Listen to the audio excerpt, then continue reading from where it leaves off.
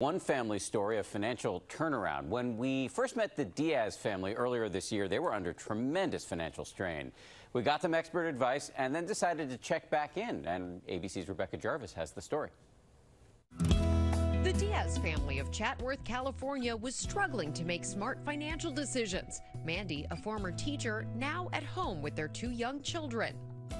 Being home with kids 24/7 is a blessing and also a super challenge. Her husband James, previously busy with his own video company covering live events until the pandemic hit. The worry is, how do I feed my family and get back to work if I can't get back to work? James, self-employed, wasn't eligible for unemployment. The family under stress to move elsewhere to save on living expenses. We connected the Diazes with financial expert Rachel Cruz. She told them, don't make decisions out of fear.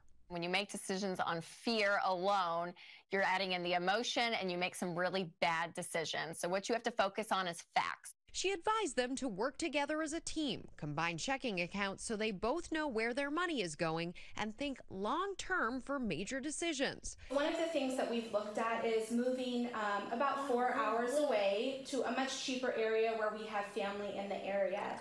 Fast forward to the summer, the Diaz family moving into a new home and to greater financial stability.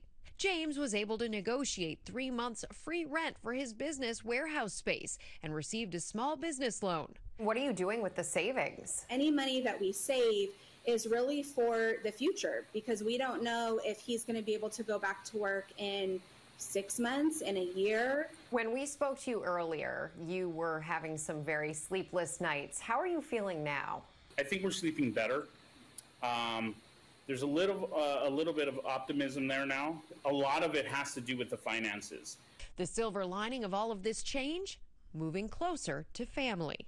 For other families that are experiencing this, it's important to look at really what matters. For us, it's not where we live, it's not what our lifestyle looks like, it's our children, it's our marriage, it's our core family.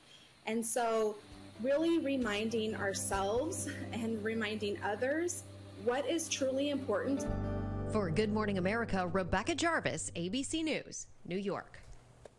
Thank you, Rebecca. And the Diazes say that the added plus of living close to family is a huge help with child care. They also want to share how important it is to make a financial plan now.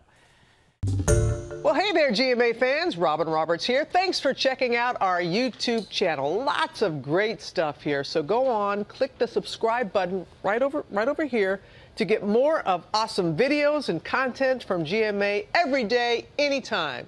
We thank you for watching, and we'll see you in the morning on GMA.